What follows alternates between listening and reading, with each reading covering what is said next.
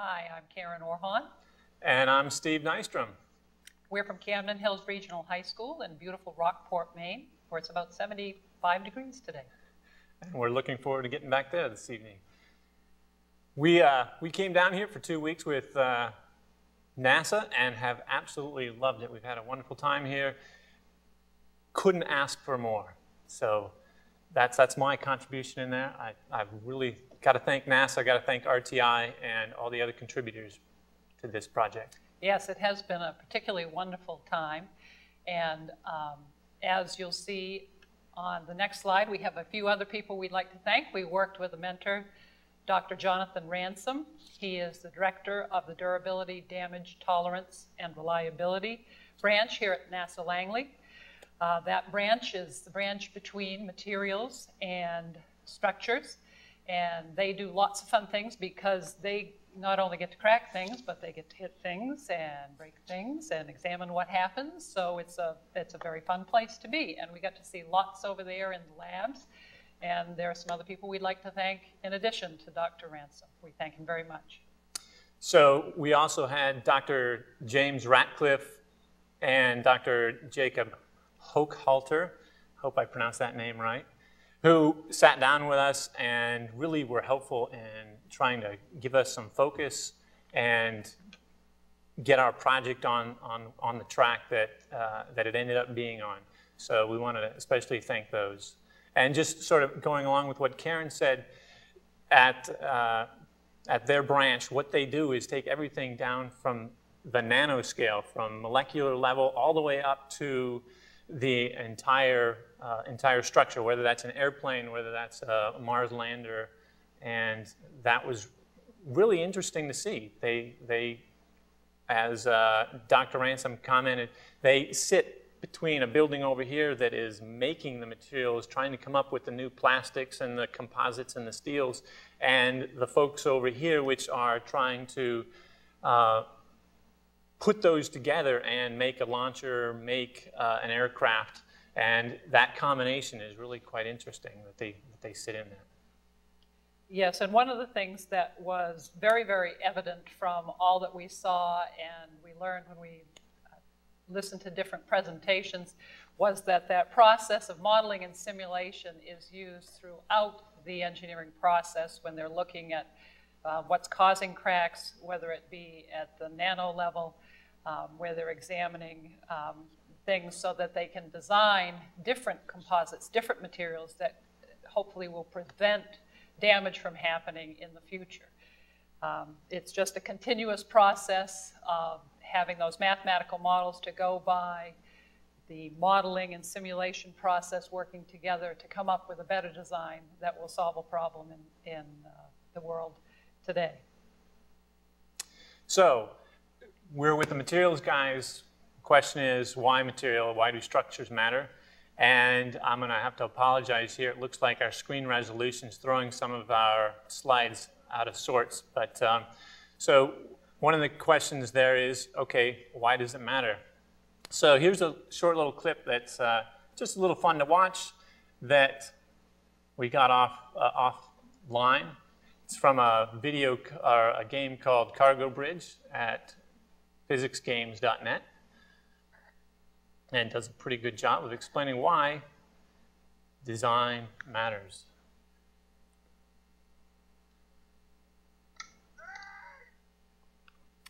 Definitely a situation that you wouldn't want to have happen to you.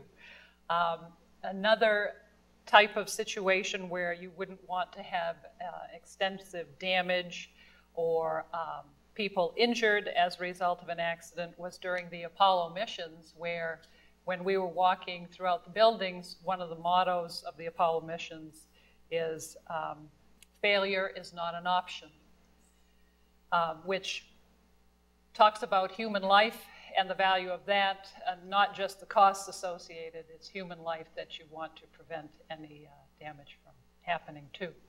And a tie-in with that is an Aloha flight from 1988. This aircraft was quite different in its characteristic flight pattern. It was hopping between islands, having to land, take off, much more frequently than typical aircraft does in that design. And likewise, it was in an environment that was highly corrosive in the salt water.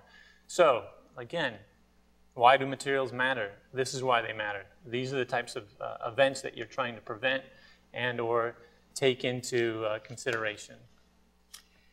On the first day here at Langley on Monday, July 18th, Dr. Stephen Scotty had a presentation for all of us that were having the pleasure of being here for 2 weeks. And this slide that was just shown briefly, and perhaps we could show it again, shows the three-legged stool problem-solving paradigm that he had as part of his presentation. It was advocated by an associate of his, and that was something that stuck with us when Steve and I were spinning our wheels about, well, how are we going to put this together? What is it we really want to do? This really solidified for us the ideas that we wanted to put together, how the mathematical model is tied to both the experiment and the design, the science, and the engineering. How do what is the point of doing that? Because you want to create an optimum or optimal situation to have all the constraints satisfied. And this is what we do all the time as engineers, but maybe not what we do all the time in our classroom. So from a classroom's perspective, we're frequently just focused on the math or some other teaching quality, as opposed to maybe doing the experiment, or maybe all we do is experiments, but not the analysis, not the mathematics, or maybe we don't do the optimization. So we try to put all that together for our project and our lesson plan.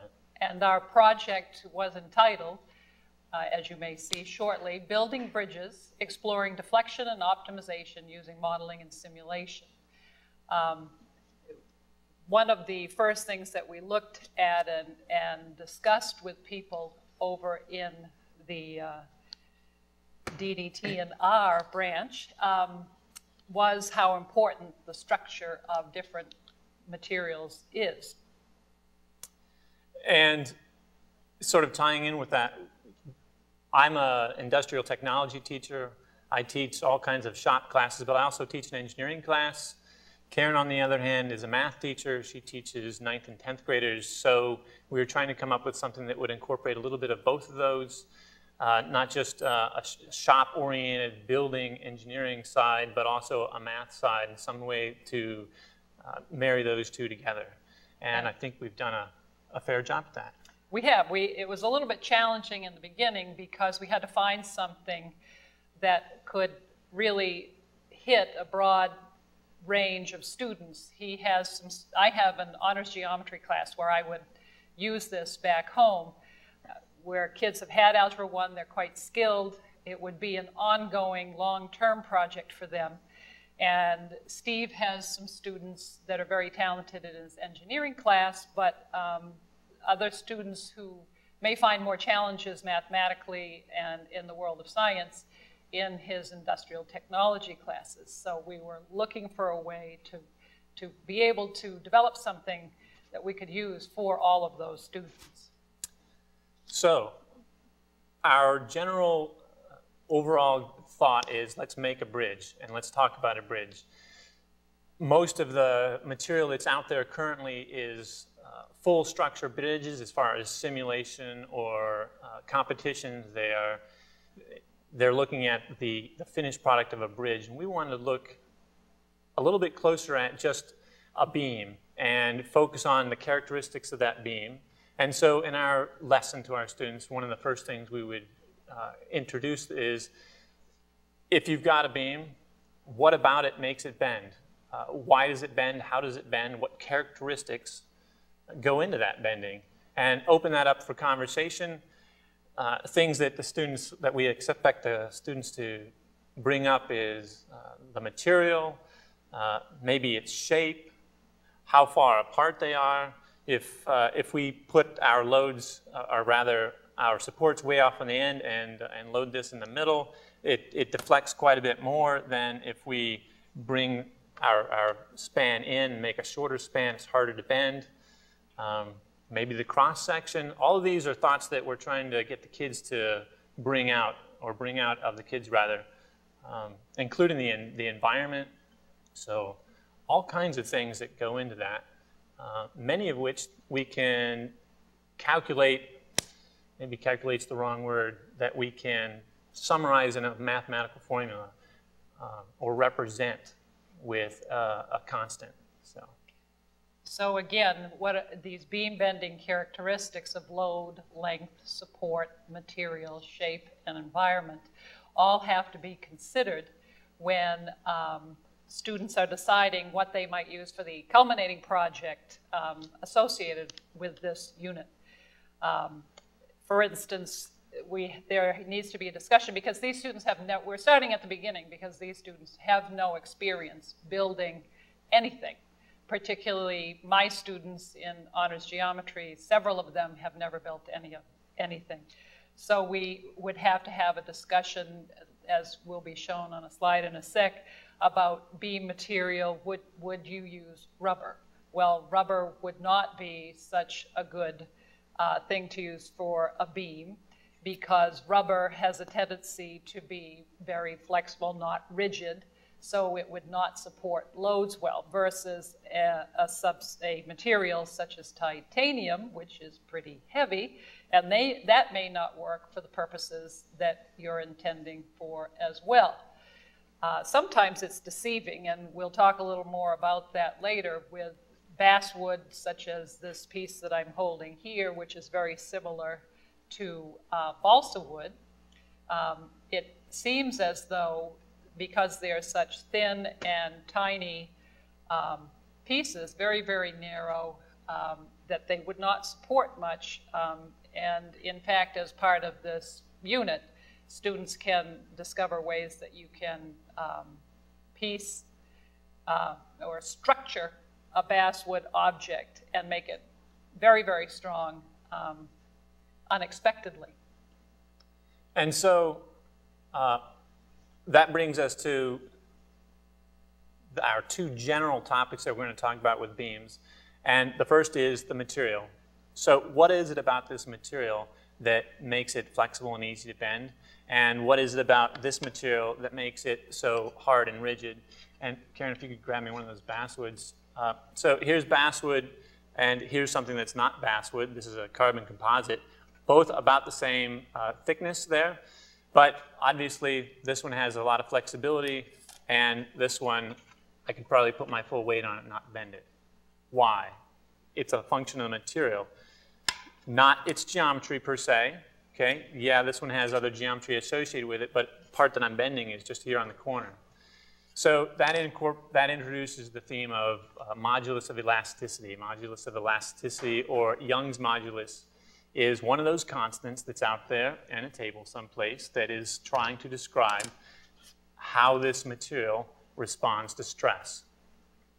Another way of saying that would be how this material, once deflected or deformed, which is a bend, how it would, if I release the pressure on my thumbs, how does that beam want to return to the state it was in prior to being stressed or having a force applied to it? So if that's one of our first thoughts, our criteria, our second criteria is cross-section. Piece of basswood, as Karen was pointing out, bends really easily. Another piece of basswood, but a different cross-sectional geometry to this one, much, much stronger and doesn't bend, really resists bending quite a bit. So what is it that makes those two different? This modified into an I-beam doesn't bend. How do we account for that? And it turns out that's the geometry. And we capture that in what's called the moment of inertia, represented by I here on the screen. And as its equation suggests, it's a function of geometry. The measure of the base, measure of the height, and their importance. Right, and the intuitive notion of this idea of moment of inertia is the idea that a material has a tendency to resist bending. For students, we would talk in those terms as well as the geometry. Well, what does it really mean in a physical sense? And try to relate that to something that they can wrap their heads around. So with those two concepts covered, we would take the class and provide them all with a piece of basswood, and we would try and back calculate the modulus of elasticity. One of the lessons that we learned here in our 2 weeks is that although the modulus of elasticity is in a text someplace, you can find it, you can put that number in, it may not be representative of the material that you have in hand. So one of our first projects for the students is to take an algebraic equation and manipulate it back so they can solve for a specific variable, in this case, E. So by solving for E and then performing a really short lab where we put this beam at a set length, put a set weight on that beam, and watch it deflect and measure that deflection, the students now have all the criteria or all the variables except for the modulus of elasticity. They know the geometry, they know the weight, they know the span. So a really good algebraic math problem. So again, in the slide, you can see they'll know y max. I don't know if we mentioned it before, but y sub max is that distance that is referred to as the deflection, the distance between the center of the original beam and the center of the beam when it's deformed. And that's a known quantity. The weight is a known quantity. The length of the span is a known quantity. And the moment of inertia they have. So everything they need is there except for the elasticity, E. For my Algebra II students, this would be a great exercise where I don't think I'm the only math teacher who's heard, when am I ever going to use this? Why do we have to just manipulate these equations? This is something they could hang their hat on. This is a reason. You need to be able to manipulate equations and solve for any of the variables that are in the equations in order to do operations like this. Exactly. So we've got now 2 parts of our 3-legged stool. We've got a little bit of an experimentation going on. We've got a little bit of mathematics going on. And now we're going to ask the kids to do some optimization. That is, we're now going to put some constraints on them. And these will just be hypothetical constraints that I give you a beam, and I would like you to design that beam such that it has a set deflection for a set weight over a set span. So there are a couple of web-based ways that you can do that. One of them, as we'll see on the screen soon, is to use the free online resource GeoGebra. GeoGebra is a nice software that allows you to put the algebra with the geometry and a spreadsheet. You can see across the screen, running from left to right, the different values that are running on the far left. The cursor is now going to the region that shows the shape of a cross-sectional area. This is rectangular shape. The cursor is now on B, the base length, and H, the height length, in red. And as he moves the sliders, you are able to change the values of the base and the height. You can set the load if you'd like to set it at 20, and the activity, the culminating activity that we do, we want a length of 20 inches. And so they're all right there, and you can see down below, if the cursor were to move down a little bit further, you can see there's the equation for the moment of inertia with a calculated value, y being the deflection distance, and that value is there, and then beneath it, the area of that cross-section that's shown to the right.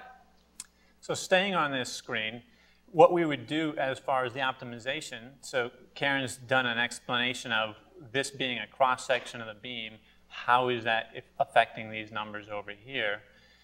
What we would challenge the students to do is manipulate this point A such that you have a deflection of, for example, a ½ inch. So students get their point, move it around, finagle it such that that number becomes a half or as close to a half as they can, and they say, hey, Mr. Nystrom, I've got the point. It's at B at 0.08 and H of 0.44. Across the room, you would hope to get answers for that question, and they're all going to be different.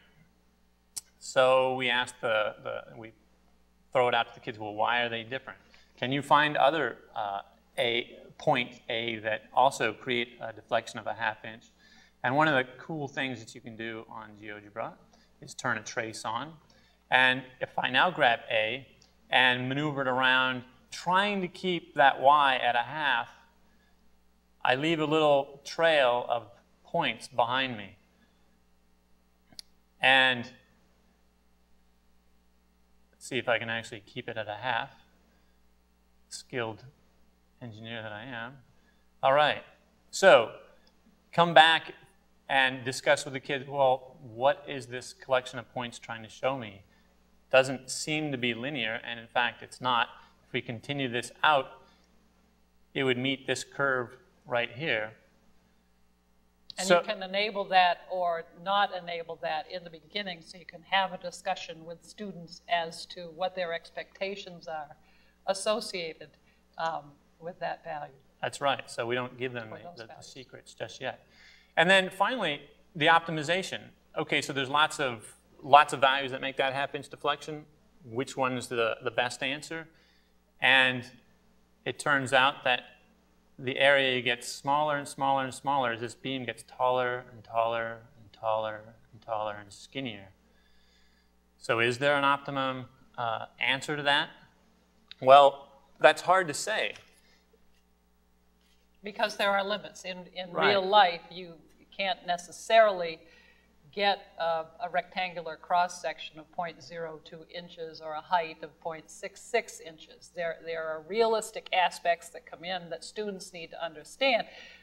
The characteristic that as that beam is getting taller and thinner, my area is getting smaller and smaller is important, very important, but they also have to understand what are the numbers that they're looking at. Are they reasonable numbers in a practical sense? Could you get materials in those dimensions? And so here's an example, again, going back to our basswood. That might be the dimensions of an optimal beam, but it's so tall and skinny that it brings up other faults, and that is maybe it's going to buckle. So I'm not sure what, there you go, that kind of shows it. So it is strong in that dimension, but maybe it has some faults that you'd like to get around as well. Good on the one hand, maybe bad on the other. That's right. There are other free online resources that students can look at the relationships among these different variables. Another of them is on an engineering calculator website. And up on the screen now, you see the title Bending Beam Calculator. And you have several choices of support structures. In the culminating activity that we do in this unit, we're using simply supported beams and bridges. And students will be looking at different cross sections eventually as part of it. You'll notice that, again, simulations have run, the equations are there. You can set Young's modulus of elasticity over on the far right under constants, the moment of inertia I, and the value of, I guess in this one it looks like volume. The screen isn't quite low enough for me to see. Okay, there we go. The equations are all right there. Another important aspect for students, as we've mentioned before, is this cross-sectional shape and associated areas. And moments of inertia. And moments of inertia. So here again, lots of different shapes. We just introduced the kids to a rectangle, not too complicated, much more complicated when you get to I-beams, T-beams, L-beams, you name it. Here are a bunch of options for the students to try and utilize and find those values of I, which in our culminating project will try and, which they'll need in their culminating project. In reality, again, what we were looking for in the culminating project was for them to use a certain amount of resources, materials, in order to design a bridge satisfying certain criteria that would enable them to support a certain load. Again, the reality of the situation is most of the time you want to save money, so the optimal solution would be one where you use the least amount of materials and therefore you have the least cross-sectional area total being used. So they've now done a bunch of research on little things, and our culminating project is let's make a bridge with the constraints that you just saw on the screen. They're going to get 2 of these wafer-thin boards, one of which is going to be the roadbed, so they can't use that, and the other is going to be a support structure that they get to manipulate any way they like, so they can cut their second board into strips and affix them to the bottom and give themselves a cross-sectional area that's going to meet that deflection need, because as we found out, it's really easy to build something that doesn't bend, or doesn't bend very easily, I should say. I learned I-beams are very, very strong. We went through the process, the kids will, and had to revamp several times, but that's okay. Right. We did not give up. I mean, this was our original, and the lessons learned was let's try and do different I-beams. Well, it turns out most schools don't have the equipment to bend this, and we didn't have that equipment here either, so. Very strong. But this turns out to be really easy to manipulate. Kids can cut this up with simply a utility knife and put it together with standard wood glue, something you can do in any classroom. You don't need a shop. Right. We can do it in my geometry classroom. The materials are such that they're inexpensive. Again, you need 2 strips of the basswood that are 3 inches wide by a 1/16 of an inch deep and 2 feet long. And in the testing phase, you need about 20 pounds of water that you'll put in a bucket and load the bridge with. And again, the materials are accessible to most students in most school systems. And that's part of our design, was intentional. We were hoping to create something that most any school district would be able to get the supplies, or if they didn't have them, could, without spending a lot of money, get what they needed. So let me show you really quickly what we came up with. And this is my, my hotel special. So 1 roadbed, unobstructed, didn't do anything with it, and 1 cross section. So it looks like a bunch of little holes that run through there. Didn't take much to put together. Did take some patience, did take some precision, and trying not to get glue everywhere. I do have some imaginations as to what kids could do with this, and it might be kind of bad, so I guess I would caution that right up front. And this is also a really simple overview of what you would do. You know, just 2 supports on either end, and a bucket is what we have right now. That probably wouldn't work terribly well, but you know, just something that you can load in the center, has a set weight, and then measure the deflection from point to point. Fairly simple project, and yet, again, one of the things that Karen and I really like about this project is that there's no one right answer. There's lots of options, and to see and allow the kids to expound on that, I really look forward to that. Yes, and again, the biggest thing that we were looking for is that the bridge satisfied all the criteria, that 1 full 3-inch wide sheet of basswood was used. The second one was used to create a support structure of any beam shape they could create. Again, we encourage them to learn about composite cross-sections as we showed through various methods using the online resources available. And again, one of the criteria was to support the 20-pound weight.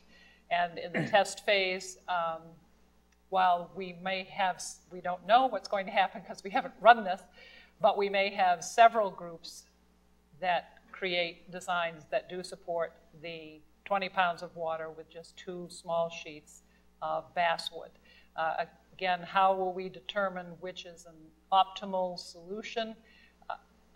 By the amount of waste they have left over, which is tied to the amount of materials that they used. I don't know that we mentioned it before, but a notebook is an integral part of this process. Students are asked in the unit to keep notes in the work that they're doing. They need to be complete, calculations need to be shown. Both of us were struck by the visits that we made to the labs, in that a number of scientists and engineers here do use the lab notebooks to document things in a physical form. I think everyone is, throughout the US, is in a move to get things online, but there are still hard copy documents, and that's an important phase or portion of this project. And I would second that. I was, 1, surprised that they're still doing things on paper, and 2, really encouraged, because this is a project, and we would, in our assessment, it's document, document, document. What did you do? How did you do it? Why did you do it? If you didn't like it, what happened? How did you reassess that? So as far as assessment, the completion of the notebooks, adherence to safety rules, accuracy of worksheets. We've got several worksheets that need to get completed. Did they make an optimum bridge design? Although honestly, that might be the difference between an A+ and a perfect grade. Really, it's the experience, a lab report as well. Yes, and by quality, as we have listed on there, is it aesthetically pleasing? If you were a person in the market that had to buy that, and I don't mean it has to be decorated, but it shouldn't have glue all over the place. It shouldn't have extra things stuck in the glue, that sort of thing. It does have to satisfy the characteristics of only using the 2 pieces of basswood to create the structure. All right. One of the things that both students and teachers would need to do, because we haven't run this before and they haven't experienced, I don't think any students at our school have experienced much like this ever before. We have a few students on a robotics team who may have done something in a similar manner, but our general population hasn't done a lot of activities like this. So it needs assessment both on the student end in terms of their reflections of what's going on and on the teacher end. So there would be reflections as to the clarity of the instructions, the ease of use of the tools and the simulations and the tools that were used in the lab itself, because the projects are completed in the classroom where utility knives are used, and it's safer to have that happening in the classroom. All right.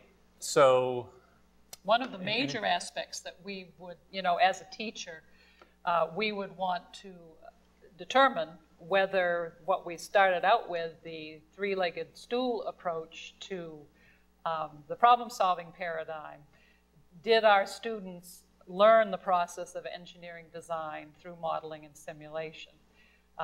And we're hoping through the documentation in their notebooks and the final products, their bridges, we'll have a pretty good idea, especially by reading the lab notebooks, about their level of understanding, and we will solicit their feedback in terms of their thoughts on did it help them to learn the process or not.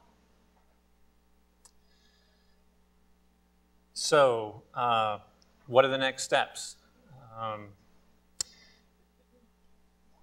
Well, we'll be Would you like me to talk using about? this in our classrooms, and Oh, as we yes. have mentioned before.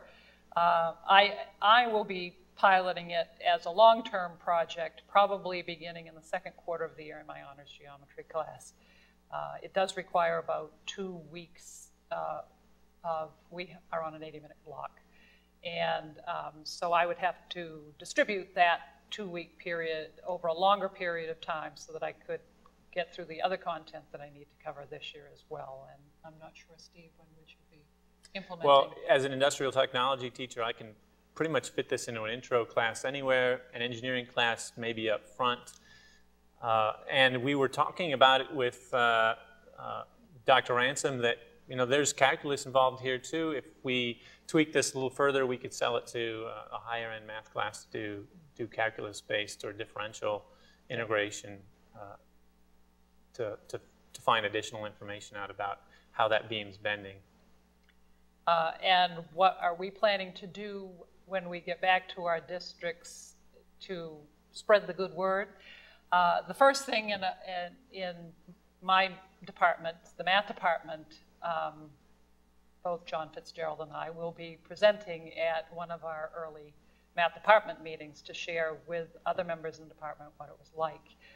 From there, I am planning to visit the 4 sending middle schools that we have coming to our high school to describe the project to teachers first, and then I would open it up to students who are welcome to come visit, or I could come back and present on a different day. And I am going to a state conference and a New England conference as well. And ditto for me. I've got a New England and a state conference of technology teachers that I'll be presenting this to, as well as, of course, following along with within our district and doing middle school and sending schools. So NASA, thank you very much. Dr. Jonathan Ransom and Associates and everyone involved, thank you for an awesome 2 weeks. It's been a wonderful opportunity, and we appreciate it very much. I would double, triple that. I mean, it's been fabulous. Couldn't have asked for more. Thank you much.